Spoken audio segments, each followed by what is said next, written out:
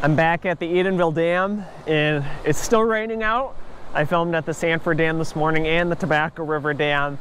You can see behind me though, water is now flowing back through the Edenville Dam. So a lot of progress has been happening here. But before we get this video started, I want to make sure that I thank my patrons for their continued support. So thank you, Joshua, and thank you to Paul and Robin for sending me the letter through the mail. If you want to send me anything, I will pop my P.O. box up on the screen right now for you guys to send me anything there. But let's turn the camera around and I will try to keep as much water off the lens as possible. Like I said, we could see the water is flowing back through the Edenville Dam. They just redirected this on Friday. Kind of see the amount of dirt and clay they shoved across there, blocking off the new river path, and dug out a lot of that dirt that was behind the coffer dam here, or that steel sheet pile cutoff wall that they had in place. They dug all that out, added a lot of riprap, and then in the front of the steel sheet pile cutoff wall, they also dug out a lot of the clay that was in front of that. So once that work was done, again, they shoved a lot of clay, blocked that path off so that the water would start flowing through Edenville Dam. I do want to point out that a lot of this riprap is actually acting as kind of sediment control. It's supposed to be filtering out a lot of the sediment that could be coming from upstream here, upriver, and flowing down towards the south. This is the Tittabawassee River. And as you can see, we have had a ton of rain the last couple weeks, and it just keeps coming down more and more. See how fast it's actually coming through here. A lot of sediment is still being stirred up down here. They do have a pathway, a roadway across here yet that they are going ahead and using the off-road dump trucks to create this road that they created today. So you can see all the sand. I actually did fly the drone. All that sand is coming from over there in front of Stryker's Marina. So they're going ahead hauling all that sand over here and depositing it here. Soon there will be an eye wall that will be constructed spanning from this kind of retaining wall over here through the earthen embankment all the way over there to the east side of that earthen embankment. I will cover a lot of the engineering diagrams and details at the end of this video, so make sure you stay tuned till the end if you want to check out a few of those. But like I said, there's no more water flowing over there in that new river path. We'll go over there in a little while and check out how the falls look now that there's no more water over there. I'm sure there's been a lot of people that were interested in that. I do want to mention though, let me go ahead and clean off the lens real quick. I do want to mention though that we have less than $1,000 to raise in order to get the live camera up at Secord Dam hooked up. So if you want to go ahead and support those efforts, you can donate through the GoFundMe page down below. I'll take direct donations through PayPal. Just make sure you specify which live camera you want the money going towards, as well as I will take donations through the mail. If you want to send me a check or anything, also note what live camera you want to go to there. Well, I'm heading up here towards the top of Edenville Dam. I will also point out that I have links to all the equipment that I use in the description down below. So make sure you check that out if you're interested. Also, if you go ahead, click those links and purchase any item from Amazon within 24 hours of clicking that link, they give a small kickback portion to the channel itself. So another way to go ahead and support me. Also, we're almost to 31,000 subscribers. So if you're not subscribed yet, make sure you go ahead and do that. We're almost there, guys. Hopefully by the time this video comes out, we are at 31,000 subscribers. But yeah, go ahead and turn the camera around real quick. And last time I was here, they were installing this sheet pile cutoff wall. They completely finished that, and like I said, added a lot of this riprap behind the dam, and well, as they put it, in front of the dam as well. I do have some video from when I was off-site and that work was happening here. So I'll go ahead, hopefully I'm able to post that at the same time that I go ahead and post this video. Looks like they did a little bit of erosion work over here, leveling off some of the embankment as well. But yeah, pretty cool up here. Give you guys a quick shot from the top up here. So this is directly on top of the powerhouse. There's no way to really go across here anymore. The off-road dump trucks are able to go across here, as well as this large loader. But with that water rushing through behind the powerhouse over there, behind Edenville Dam, you can't drive normal everyday vehicles any longer. Looks like he's got some sediment control blankets there that they're probably going to go ahead and put on this road that they just laid in place today. Looks like they're going ahead and compacting it a little bit. But yeah, here's a great shot from the top of Edenville Dam, and you can see how much water is still flowing through here. Powerhouses are still untouched over here on this side. Those won't have anything happening to them until reconstruction begins on this dam. Again, these are all interim repairs. It's definitely chilly out here today. I think it's probably colder than 45 degrees, but we are having some very strong winds coming from the north. You can see them up here. This is to the north, up the Tittabawassee River. A lot of vegetation growth out here on the lake bed.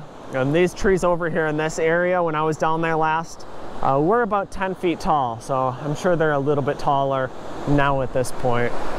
But looks like the storm is rolling in a little bit more. So let's go ahead, jump in the truck, and head over towards that side of the river. And I'll show you guys the used to be the new river path, but it is no longer a river path any longer. Before I show you guys that new river path, I'm going to actually jump into some drone video here, show you a little project that's happening, and you'll be able to see this in my next clip of on the ground video, some erosion control work that's happening, as well as they are stockpiling some sand and glacial till, or clay as I like to call it, over here in this area. So this area is between the Edenville and Tobacco River dams, and it's just in front of Strikers Marina. I'm going to cover a few questions though as well that have been posted. A lot of people are wondering, why are they removing these spillways instead of rebuilding the dam? Again, these are just interim repairs. These are interim repairs on both the Tobacco River Dam as well as the Edenville Dam, and a lot of this work is just in preparation for the next spring snow melt. A lot of that water is going to be coming back through here, so getting a lot of that prep work done of redirecting the water through Edenville Dam again and stabilizing some of these embankments. So again, this is not rebuilding of the dams. The rebuilding step will actually come after these interim repairs. The timeline for rebuilding Edenville Dam here is between 2025 and 2026. So a couple more years. We can see a great shot here of the drone showing the 100-ton crane located over there on Edenville Dam, and a great aerial view showing the Tittabawassee River now flowing back through Edenville Dam. You can see a ton of that riprap. Actually does look like some falls in this area that the water is going through, and that riprap is serving the purpose of trapping a lot of the sediment that is coming from upriver here and flowing downriver, so it just doesn't fill in the old river path that they just got done clearing out. So again, a lot of people have asked about the vegetation though on the lake beds. They are going to complete a plan for this next year, whether it be using herbicides or manually going out there and cutting the vegetation off the lake bed to control those trees. The Four Lakes Task Force is going to put together a plan next year that kind of details what they're going to do to remove a lot of that. Going to go ahead, fly down the river path. Again, there is only one river path now. This is the original river path restored back to flowing through Edenville Dam, and we have some awesome fall colors here in Michigan. You can see from the drone. I was lucky enough that the rain did split a little bit, and I got a short chance to be able to fly the drone and get a few of these aerial videos really quick. You can see they lined the channel back down here, removed a portion of this dike so that that water is rejoining back up to what used to be the new river path, but it is no longer. Pretty much by the time I'm filming this voiceover, they are filling in this new river path, so that will no longer exist, so we don't need to have the debate of what I'm calling these anymore. There will only be one river path from this point on. Another great shot facing down at what used to be Edenville Falls though. You can kind of see where a lot of that back cutting has occurred in the large drop off that we're seeing in the clay. So this is probably the last opportunity that I'm going to get of filming Edenville Falls and showing what they look like without water going over them. I wasn't able to get down there in person. Stop back up here again real quick. I was over here filming at Strikers earlier today, but going to kind of show you where all of this sand is heading to. You know, a lot of the sand earlier today was heading over towards the Edenville Dam where they built that bridge across. Fisher Contracting has a ton of off-road dump trucks in here right now, and right now they're currently working on hauling a lot of the sand over to right here. And you can see they're stockpiling this. They're stockpiling this because this will be used in front of the eye wall, as well as later on when they go to repair this embankment. So take a look down here. You can see how much this earthen embankment has eroded all along down here. So that is like that all the way to Edenville Dam. So currently right now, Fisher, they did some studies and found out that this is really good class 2 sand. So they're going to go ahead and remove as much as they can. You can kind of see where the fence is outlining it and where they have stripped a little bit of the overburden off the top so that they just have solely just that sand, and they're stripping it down to the glacial till, that clay right now. You can see a good example of the glacial till and clay right here, all that gray material. That will also be used along this earthen embankment, as well as they are going to use it along the eye wall over there as well to armor it a little bit more. This glacial till clay is really good about not letting water penetrate it. So that is why that's going to be used over there. It looks like so far right now, the goal is to just strip out as much of the sand as they can as possible. You can see they have a couple ditches put in place here that they can go ahead and keep driving over this while they can go ahead and keep stockpiling the sand over here. So looks like they're still over there, McNally's crane, trying to hoist out the cofferdam. I was just over there a little bit earlier today. That will be a completely different video, so stay tuned for that. But like I said, let's head on over to the other side of where Edenville Dam is and take a look at that new river path that no longer exists. Jumping back to the drone video again, we are still by Edenville Falls. Again, I wasn't able to get out here in person. It was just starting to rain a lot more later on in the day, so I just decided to fly the drone down there instead. When I did have this little bit of break in the rain. You can kind of see the holes that were created though, where a lot of those carp used to sit. The guys from Spicer actually told me though that they did go down here and try to relocate any fish that were trapped in here, and there was hardly no fish that were remaining in this new river path. Different story than the old river path where there was a lot of fish trapped in there behind that dike. I'm going to keep flying up here towards the north now with the drone, probably 50 to 100 feet climbing in altitude, and we'll be able to see a little bit better view. You can actually see right where that new river path used to come through there, right where they have the drain underneath that road they were constructing when I was out there. And all that sand for that newly constructed road is coming from the location in the last clip, over there between the Edenville and the Tobacco River Dam where they're stripping that off the lake bed. Another great shot here, directly behind Edenville Dam. You can see a little bit of that sand and sediment is piling up directly behind the powerhouse. We can see that they did cut off a little portion of that retaining wall that's coming out the back of the powerhouse as well to let that water try to flow straight through the dam and not be directed over towards the east side and cut into that the embankment on the river over there any further to stop erosion. You can also see where that sheet pile cutoff wall is located, directly in front of the riprap. They lined that with riprap on each side of that sheet pile cutoff wall. Here's a shot from the east side of the dam. So again, Edenville Dam right here in front of me. You can see the new roadway that they're putting in place. So they did put a little bit of that barrier matting down and are now shoving gravel over the top of it. This used to be the new river path though. You can kind of see the channel where it was cut right through here. And then down there is Edenville Falls. So I'm not gonna go ahead and walk down there right now. I'll actually probably fly the drone when I get back over to my truck over there and get a little bit closer look at those. But yeah, a lot of work that's just keeps happening here. There's someone that mentioned, well, I need to move the live camera that's downriver here up a little bit higher because these dirt mounds are in the way. Those will be moved actually maybe this week yet. So they're gonna go ahead and bulldoze a lot of this dirt off, level this off as much as possible, and bring this fill back in to kind of fill in this area where the new river path once was. Kind of see the area where the eye wall is gonna come across though. So I'm standing right here on this earthen embankment.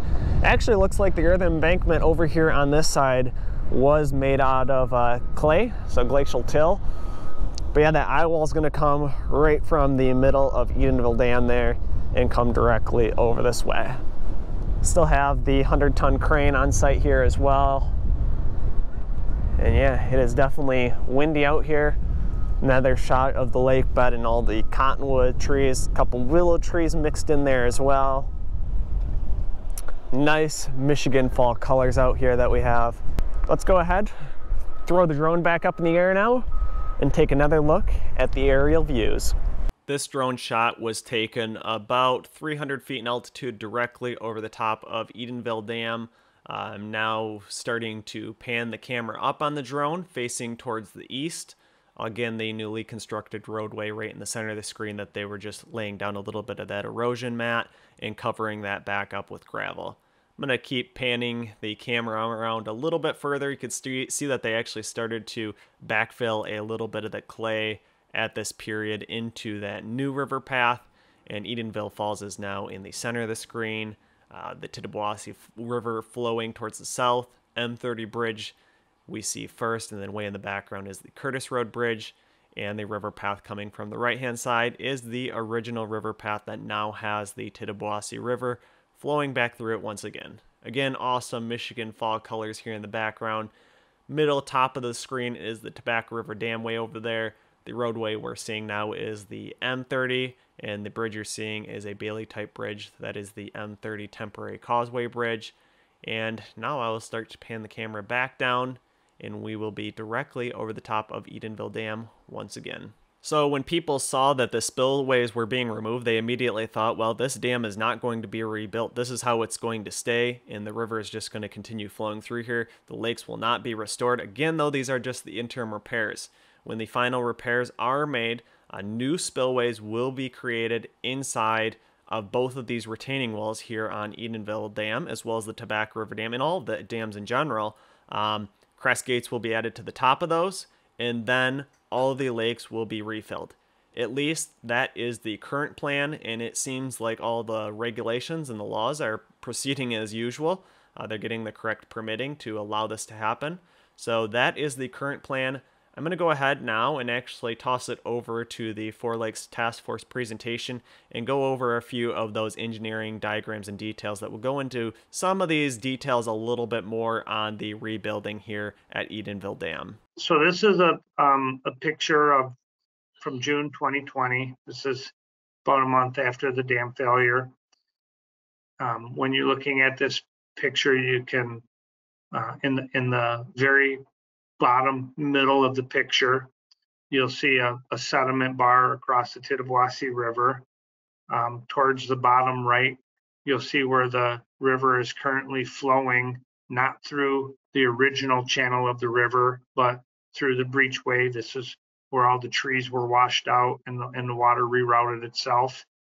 And then in the upper right, you'll see where the Tobacco River is flowing over from, from the tobacco side of Wixom Lake and has eroded the embankment. So next slide. So what Eagle did is they issued the emergency permit, and this just summarizes the work areas. The right embankment repair, you can see where that is in the upper right. The spillway demolition on the upper right. The right embankment's on the upper left. The coffer dam and sediment control structure, the eye wall construction, the breachway restoration, and then the sediment removal. And I think one of the things we got asked at the board meeting yesterday, Ron, was, well, it seems like a lot of effort. Why don't you just let it go where it's at? But I think there's three objectives, right? One is we're trying to manage sediment flow downstream and stabilize these dams. Two, there's a natural resource reason to get this river routed into the process. And then actually this creates a little bit of embankment that helps some of the undercutting that's occurring in places to work. But that's from a stabilization. From a future point of view, we get the water back where the spillway is going to be, which we can then actually have a restoration plan around that spillway. Correct. Yep. And the funding, and Dave, I know you touched on the funding. This is all being the majority of this work. I would say 75% of this work is being funded through the NRCS, which is the Natural Resource Conservation Service, and obviously it used to be this Soil Conservation Service, and so there's a lot of focus on stopping erosion, stopping soil sediment transport, stabilizing the erosion, and returning the ecosystem to its original state. I would also say, and Paul could add to this, the design, as we're going through and designing these interim stabilization measures, we're also thinking about the future restoration of the dam and incorporating as much of the NRCS funded stabilization measures in a way that they would work into the long-term restoration plan. Right. And the thing, I'll go ahead, Ron or Paul. Yeah, well, I guess one example of that is, you showed it on a previous slide too, is the sister walls that we were constructing on the tobacco side. We sized those sister walls to work with the new concrete weirs that the NRCS paid for and Fisher has constructed. So that is going to be the foundation for when we do bring the lakes back up and put in new spillway gates. And so when we were designing that, we kind of were looking at our 30% designs at the time and finding a way to incorporate that and maximize the dollars that are being spent right now, as well as spillway capacity in the future. And then the work here that we're doing on the Edenville side or the Tittabawassee side, it's the same approach. We need to basically, we've cut these spillways down to their base slab. But we did notice in this picture, we did save the left training wall looking downstream. We consider that an asset for when we reconstruct the dam, and we reconstruct and further demo this powerhouse and spillway when we come back to put in new gates. And then the same example, when in the next couple of slides, we'll show that eye wall embankment that closes the current breach channel. That material, a lot of the steel sheet pile cutoff wall that we are driving now, will be left in place and used as an asset when we extend that cutoff wall up further to a further elevation when we rebuild that left embankment. So everything we're doing now, we're trying to make sure that we're maximizing those dollars and that effort, that we can incorporate it and use it as a foundation when we rebuild these dams. So the second, so the spillway rollway that's been removed. One thing that has happened is, over the years, sediment has accumulated in the bottom of Wixom Lake. We do not want that sediment to flush downstream when we restore the river to its original route. And so we're installing a sediment control structure. And the red line on the right side of the screen shows the location of that sediment control structure. And on the left side of the screen, you can see the sheet pile being dried. Essentially, we're going to sheet pile around that. That sheet pile is going to be set at an elevation equal to the sediment level in the upstream portions. And so water will flow over that sheet pile. That'll all be lined with rock, and then it'll flow through the dam with the rollway removed. Before we can get the river on its original route, obviously there was a sediment plug in the river. So on the left-hand side, you can see all of the erosion that got and sediment that got deposited in the river. That now has all been removed. That was approximately 30,000 yards of material. And you can also see that some riprap was placed in that area to prevent further erosion. Paul, you might want to touch base on the eye wall here and how this will work. Yep. So mentioned a minute or two ago, we need to close the breach channel before we can divert the water back into the Tittabawassee River through the former spillway footprint. So what we're doing here is we've kind of lined up where when we come back to reconstruct this left embankment, looking downstream, there'll be two things placed here. First is the embankment will be restored, but this is also an ideal location to construct a new auxiliary spillway. So this line here is this proposed eye wall. This is a combination of steel sheet pile that is driven into the hard foundation till, and then it's buttressed on both sides with riprap and rock protection. So this sheeting will stay in place after stabilization as we work towards final reconstruction. And that sheeting would be the foundation for a cutoff wall that would be installed in all of our embankments to prevent, again, seepage and internal erosion within these embankments. So driving the sheeting now, it kind of serves both a purpose here in the interim condition, as well as will be left in place and built on top of for the final reconstruction as well. So the idea, Paul, is that all of the water would flow along the original river course. Mm-hmm. Yep, we close that area off and we send it back through the spillway footprint. You got it. So while the interim repairs and the construction of the interim repairs are ongoing at the Edenville Dam, we're also developing the engineering work plans and the restoration planning to rebuild the dam. There are some components that have been started on this, mostly development of design criteria and data collection. I'm not going to go through the whole sequence of events. Again, they're very similar to the upper dams. The key milestones here is we're looking to start construction in Q1 of 2024, and construction would extend through 2025 and into 2026. Another key component of the Edenville and Sanford Dam restoration is the natural resources and ecosystem study that I had mentioned early on, and that process is ongoing. We're meeting regularly with DNR, Fish and Wildlife, and other stakeholders. Thanks for watching, and make sure you hit the thumbs up button if you enjoyed this video. Also, make sure you subscribe so you don't miss the next videos I will be posting, and leave your questions, comments, and suggestions below. As always, I just want to give a massive thanks to the people who support me on Patreon. Never underestimate the value of your contribution to keeping this channel going. Thank you.